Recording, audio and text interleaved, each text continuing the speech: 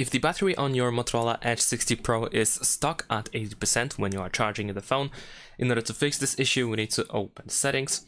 And then over here in the settings, we're gonna scroll down a little bit in order to go to battery settings.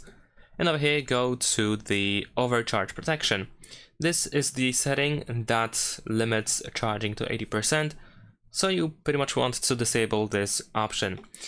However, if not this one, if this option is actually disabled, then you might also have the optimized charging enabled. And this is also an option that can limit the battery to 80%.